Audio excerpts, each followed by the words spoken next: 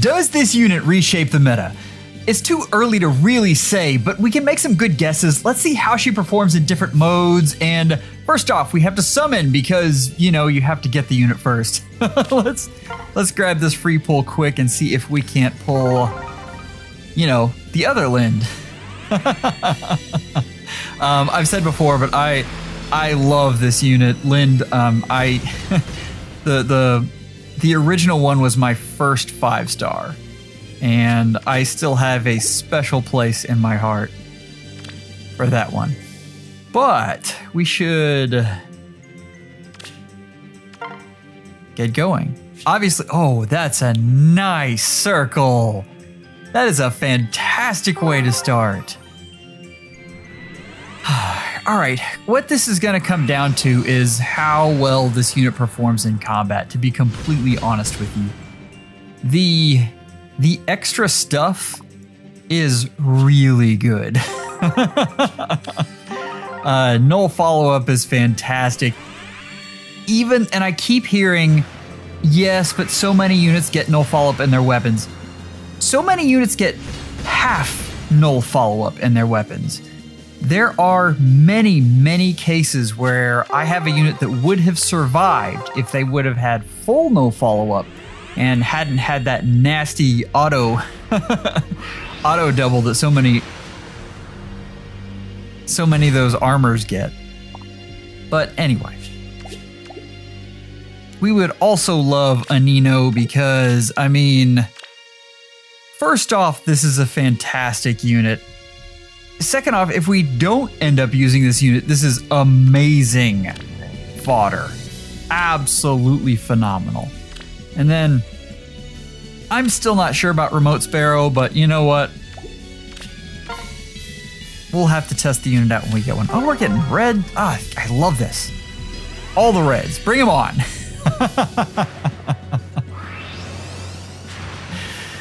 Ah, yes. Yo, hello. That is amazing. So we're just fine. We would like to get one Linde on the way, but I definitely wanted a Nino as well. That is fantastic. I am super excited about this. I have some plans for that unit on defense that I think are going to be fun. The ignores terrain thing, I believe, is better on infantry units than on cavalry. And I guess not considering Summoner Duels. I think in Summoner Duels, it's the other way around. Just because of, hey, it's Fina. Just because of how how common the trenches are in Summoner Duels and how much threat range is a factor. But in Aether raids, I think it's reversed, and I think the infantry units, on infantry units, it's more powerful. So, and I guess obviously on flyers and armors, it doesn't really matter. So yeah, I think we should probably get started with questions, and the big thing here, we need to answer this one first. This is from Flair, and it says, I'm confused on why you gave the new Linde a point for arena usability. Harmonized heroes don't get the built-in duel, so as a ranged cap, she theoretically tanks your score. I don't know what happened to my brain at that moment.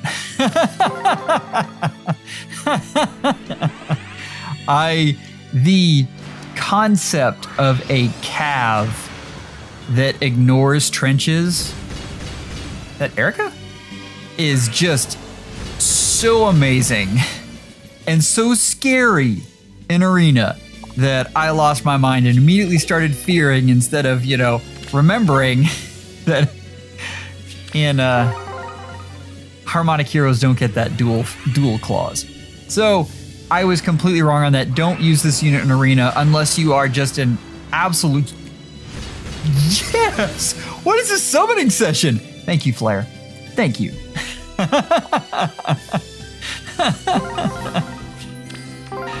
Wow. We would love a +1 Linde, which is why we're going all the way to the Spark, but I mean, if you folks want to give me a Nino as well, I'm all about that.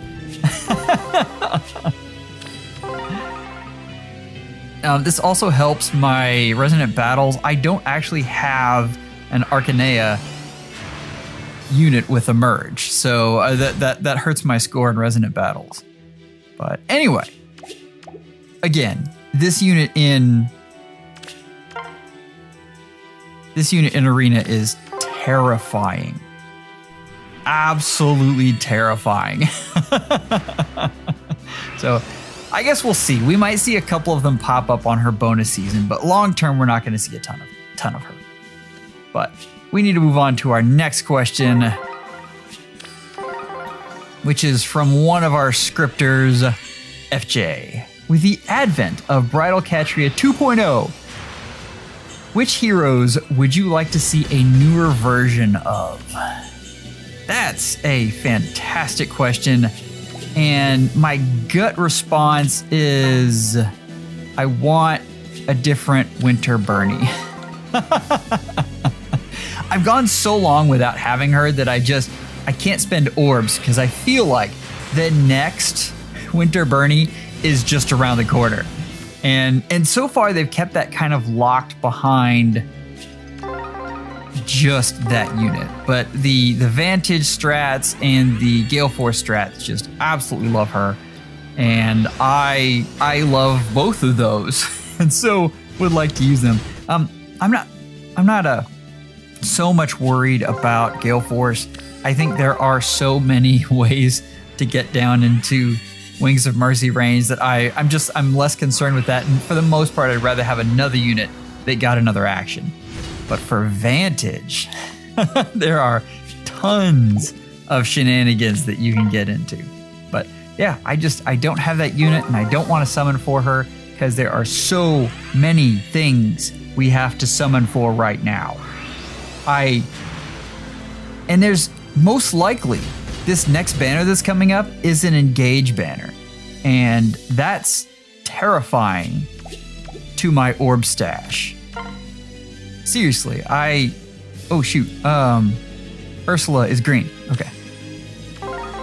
I blanked for a second there. Ursula, who has great fodder and looks like a pretty great unit. But yeah. So anyway, thank you, FJ, for the question. And let's see the next one. Oh my gosh, this is a long one. Okay.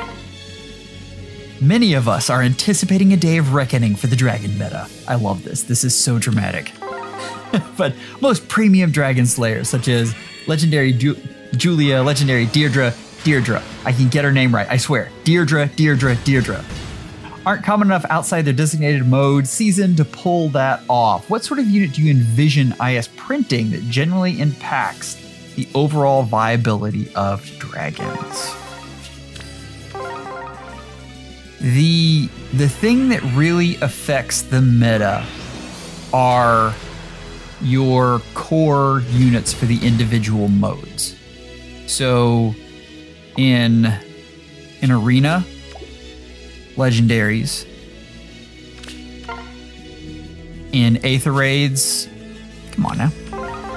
In Aether raids, you've got mythics, and in Summoner Duels, you've got duo heroes.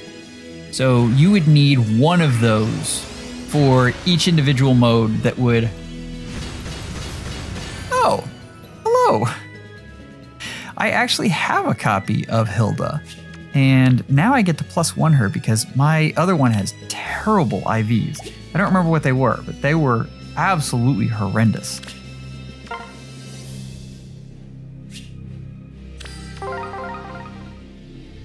Okay, so if you think about what brought the end of the dragon meta, the main mode for this game is Aether raids. Like that is kind of the thing that everything is built around.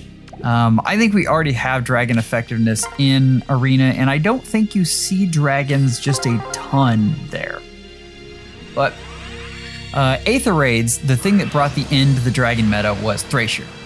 And so that was your mythic that you were going to use had dragon effectiveness.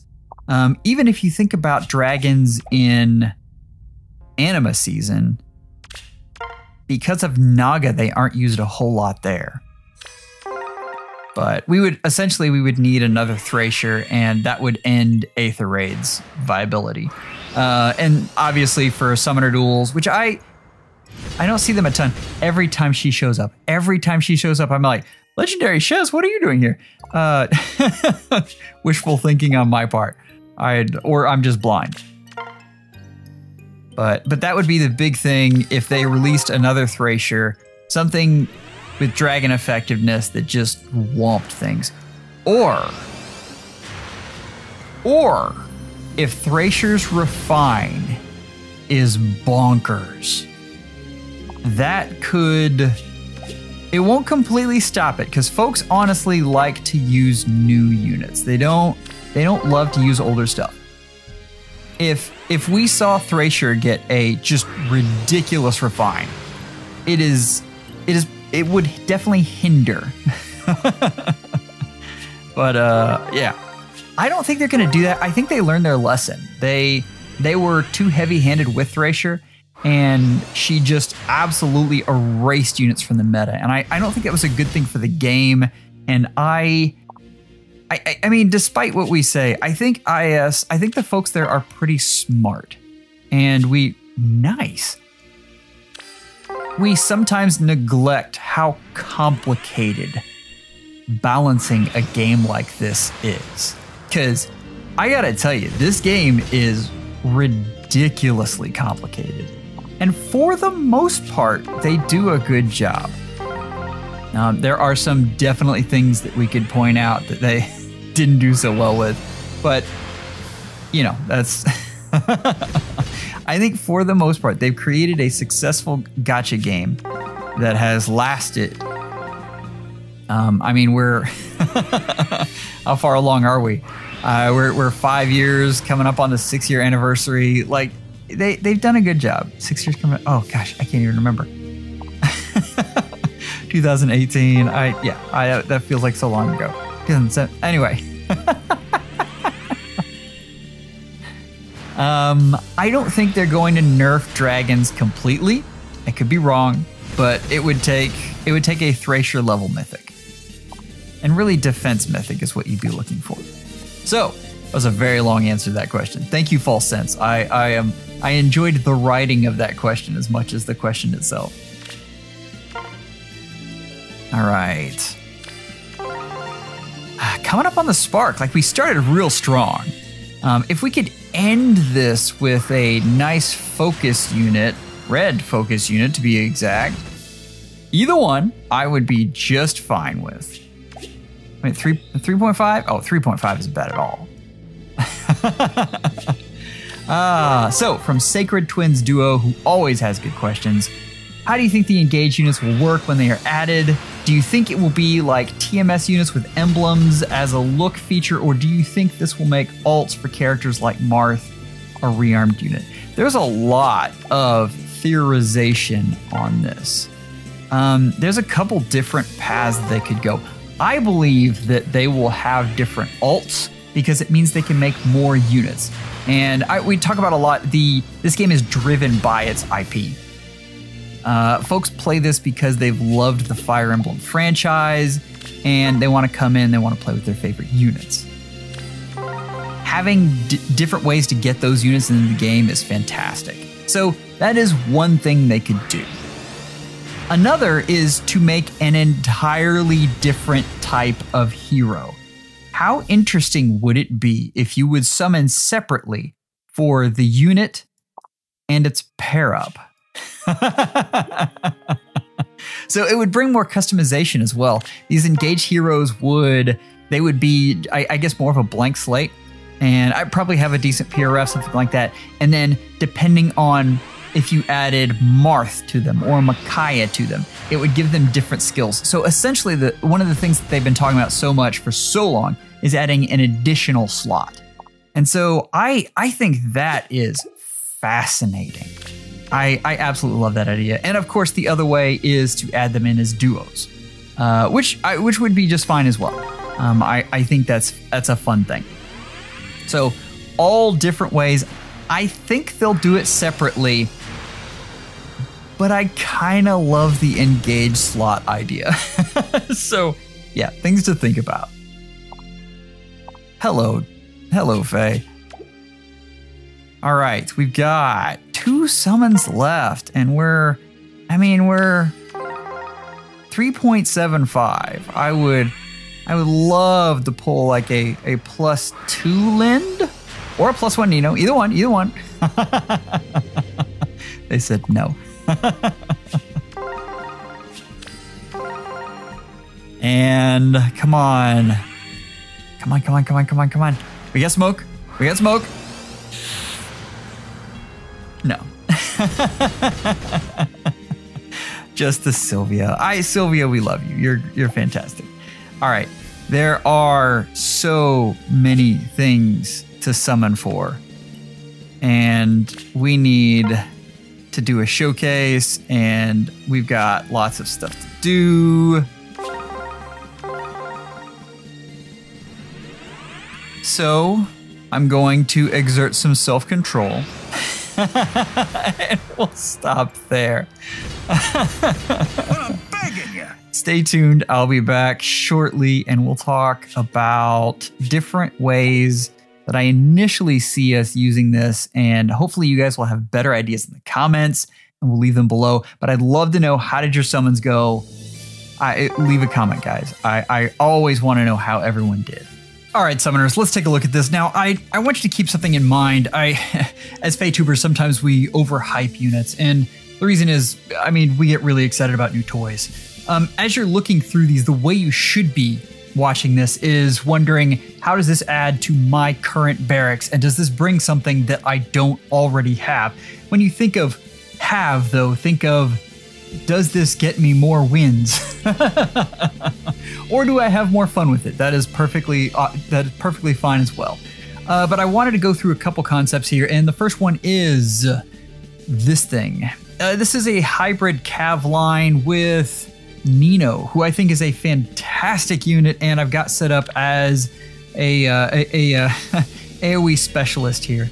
Now, the way this is set up here, you can see Embla is sat precariously over this spot, and we're trying to make sure that no one uses saves over this portion. And then over here we have Linde all by our lonesome. So the nice thing here is we're going to give these 2 units free reign over the trees, and of course Nino already has it. The nice thing about this map, you're wanting to create some sort of advantage that your opponent doesn't have. Your opponent most likely won't have that ability to get through trees, whereas you will, unless they use Nino. I guess that's a very real possibility. Normally for these types of units, though, we don't see just a whole lot of them in the meta, so keep that in mind. All right. Generally, the way you're going to see this is a unit setting up here and trying to keep out of the way of the good old Embla block there. Now, I'm going to go ahead and swap. I'd really like you here and you there. All right. So, break block. Dance. We're not feuded. There we go. Let's make sure combat animations are on, and let's see how this works. So this is similar to something I'm running in Astra right now. And you can see the nice setup for Pathfinder there. Asker gets the extra cooldown from Note, as well as from himself. And I mean, you can see this unit is just beefy.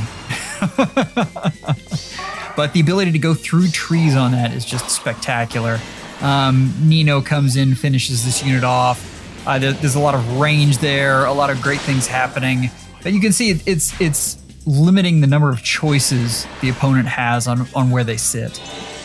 The thing about AoEs, and the reason we stopped using them, is because saves become so prevalent, you could position your save away from where the area of effect special hit. With Embla, we kind of changed the game there, and things are a bit different. But this is one concept. This is nowhere near a finished defense. Please don't copy this. But this is just something that you both need to watch out for, and something you can design with if you'd like. The The big issue and the thing I'm finding, I wish this unit hit harder. This isn't a very good version of this unit. For instance, I don't know why this unit doesn't have Blade Session right there. And also, she really needs a speed boon. Like that is, if you're using this unit, you really, really want that speed boon.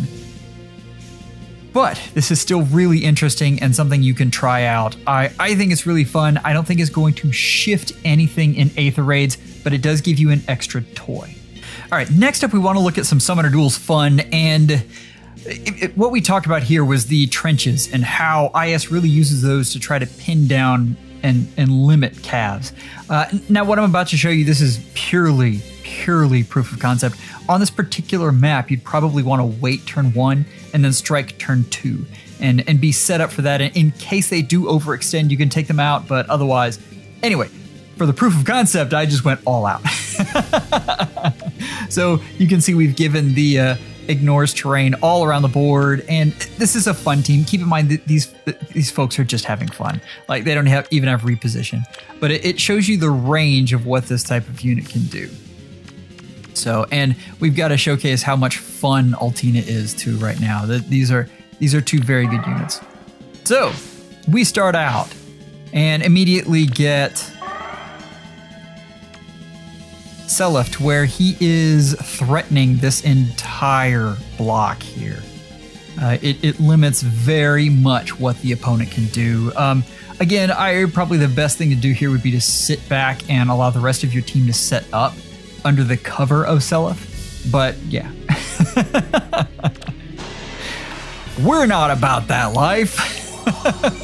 Charge forth. The reason, in case you're wondering, that you have both Selef and Nana is that you have two different types of units that those two can kill. Obviously, Nana is there for any near save, and the fact that she can limit Pavis is pretty neat. And yeah, and you can see this sets up nicely where it is very difficult for this team to do anything anymore, and they just surrender. Now, what I want to point out, and going through this, I mean, this was all pretty quick. I do want to note that I was probably about 50-50 on this, and again, this is not a good team. But I do want to show Krem here, and he has a very interesting team that's all based on AoEs. Like, this is very common right now, and it is neat to do with Asker. But I want to point out the use of Duo Thor and how much she shuts this down. But the important thing here, and we'll pause it right there. There are a couple things that happened. The biggest is this baited the enemy team out into using Thor early. That is huge. So the proper thing to do here is to back off and then use Pathfinder next turn, which they can't stop. But again, we're doing proof of concept, and this is first time out, so we want to boldly go. So we're just going to push blindly forward, smack Selef in there, and go for things. Now, the big problem with Thor, of course, is how she blocks. There we go. Got her out of the way. But she does stump Selef, and that is an issue. If you were setting this up properly, you'd have a unit that wasn't Linde, that had lower speed, and so you could back that unit off somewhere, and that wouldn't be an issue. Again, in this case, we're just barreling through. But it's interesting to note all of the different things that this unit affects. I think whether this unit changes Summoner Duels depends more on the map. This isn't like Thor. That with Thor, that unit is good, period. Doesn't matter where you're using it. That unit is so amazing that you want her on your team in all cases. All right, the last thing to look at is an arena, and we talked about this, but this is not particularly a good arena unit. So keep that in mind, but we could see more of these effects in the future, and you could run into a unit like this. So I just keep that in mind, and keep in mind all of the crazy things that can happen when you don't have to worry about trenches. Now that is now a viable spot that I can go through. We got the massive debuff from Aversa, which is always exciting. Can't take down Edelgard, although I mean, not many can. You could though. Now that's interesting, and that's actually something we'll take. So you can see we scoot right past there. And we talked about it, this unit still hits hard. She just doesn't have elite damage. And I'm not in love with these.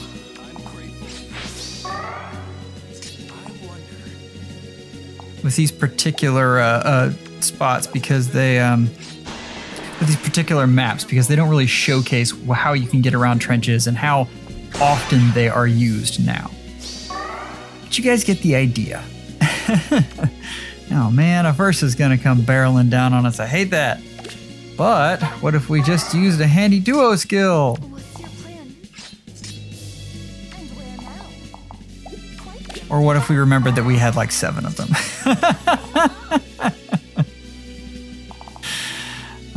With you. Quite the invitation. Now is the time. Yeah, summoners, that's just fun stuff. So, anyway, will this unit be a pain in the butt in Arena? No, but watch out for these skills later. If they put this on a legendary, I think things get very interesting. So the big question, what's our final takeaway on this unit? And looking back at the tier list, and these are always living and growing things. I appreciate all input you guys give me in the comments. This one, I believe, is more in the range of that tier 1. And if you remember, I originally had them in the meta tier, and I think that was a bit of an overreaction. She does not put out the type of damage that Veronica and Dualchrom do. So that bottom of tier 1 I think is really nice. She has a lot of things about her that are amazing, and she has a couple it factor things as well. Moving down, this is really the key here, and I think this is the more important slide to look at, and this is supports. I do think this unit is a nice tier 1 support because you get both the ignores terrain and null follow-up passively. That is phenomenal. Along with the different things, the breath effect and the resonant blades that she can give units from the same game. I think that alone puts her in tier 1. You notice I've got her at the bottom of tier 1 here. I don't think she's an Asker level or a Sather level unit here. But I think she's good. Does that put her in a must summon category? Unless a unit is meta or they bring something specific to your teams. Like if you are a huge Brave Sela fan in Summoner Duels, I think this is a must summon if that is part of your core team. If you are looking to mix things up in light season, I think this is a fun summon, but not a must. And obviously for Arena, that's just not, this is not that unit. But yeah, Summoners, I hope this helps. Take care and schedule an appointment with your FEHologist real soon.